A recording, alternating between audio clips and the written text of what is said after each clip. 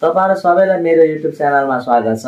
आज म तपाईहरुको माझमा सिक्वेन्स एन्ड सिरिजको एउटा क्वेशन लिएर आएको छु। क्वेशन यस प्रकार रहेको छ: if lth, nth and nth term of a GP are in a GP, यदि कुनै पनि एउटा geometric प्रोग्रेसनको lth term, nth term र nth term चाहिँ GP मा छ भने त्यस्तो सिचुएसनमा then so that L, M and N are in the AP, यस्तो सिचुएसनमा यो L, M र N चाहिँ अर्थमेटिक प्रोग्रेसनमा हुन्छ भनेर प्रुभ गर्नु भनेको छ। ल अब सुरु गरौँ है solution.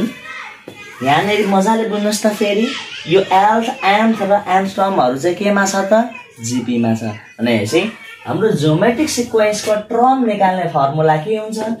Tn equal to AR to the power n minus 1। कुरा बुझ्नुभयो नि? ज्योमेट्रिक प्रोग्रेसनमा टर्म निकाल्ने जेनरल टर्म निकाल्ने formula Tn equal to AR to the power n minus 1 हुन्छ।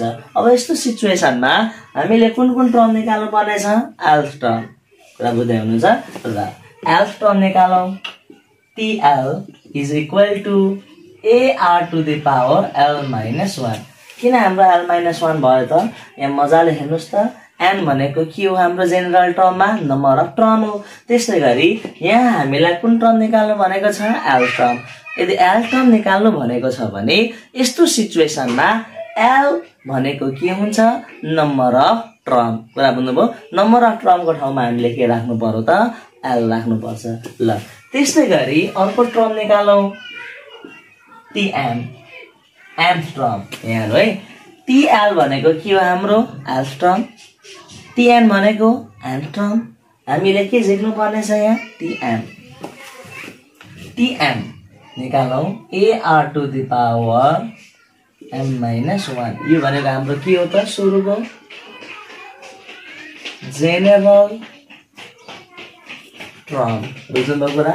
यसलाई चाहिँ हामी के भन्छौं? General term.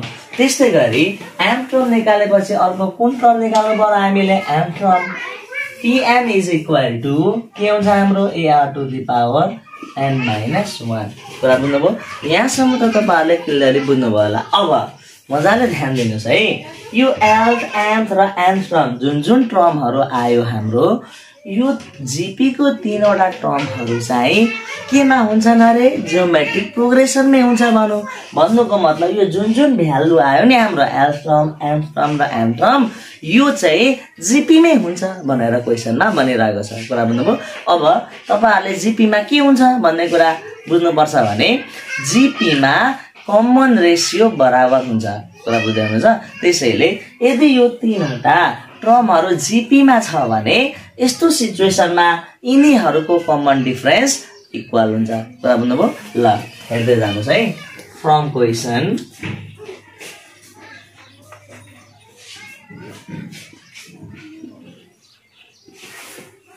मजाले बुझ्नु होला। Tn, TL, Tm and Tn are in GP, so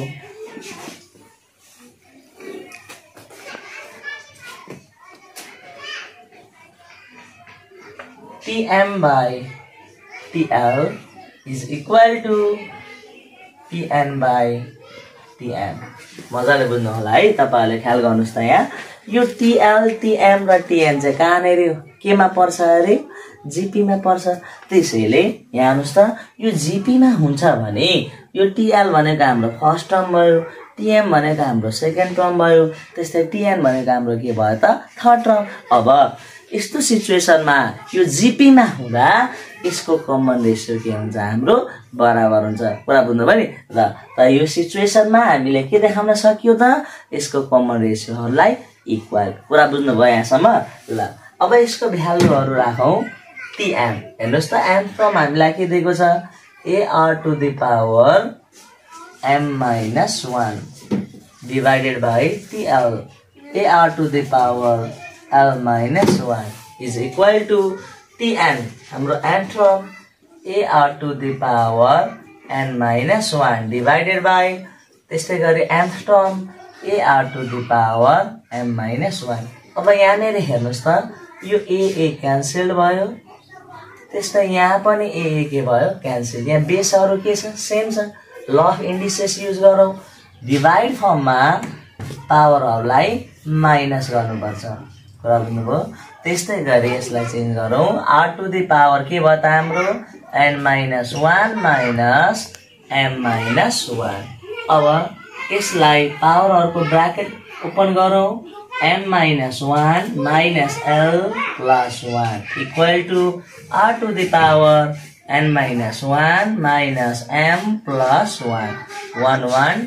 cancel यहाँ पनि 1 1 cancel भनेपछि हाम्रो बाँकी के रह्यो r to the power m minus l त्यस्तै यहाँ बाँकी के रह्यो r to the power n minus m ल हेर्नुस् त यहाँ इक्वल सिचुएसनमा बेसहरु सेम छ भने यस्तो सिचुएसनमा पावरहरु पनि के हुन्छ त सेम हुन्छ अब हेर्नुस् है यहाँनेर के आयो हाम्रो m minus l equal to n minus m आयो अब यहाँनेर हेर्नुस् त यो माइनस m लाई यतातिर साइड चेन्ज गरौ माइनस m लाई यतातिर साइड चेन्ज गर्दा प्लस मा आउँछ त्यस्तै गरी माइनस l लाई अर्कोतिर लगाऊ यो माइनस l लाई अर्कोतिर लाग्दा केमा आउँछ प्लस मा आउँछ यसलाई साइड चेन्ज गरौ और m plus m equal to n plus l or m plus m 2m l ला अगाडि लेखे मैले l plus n or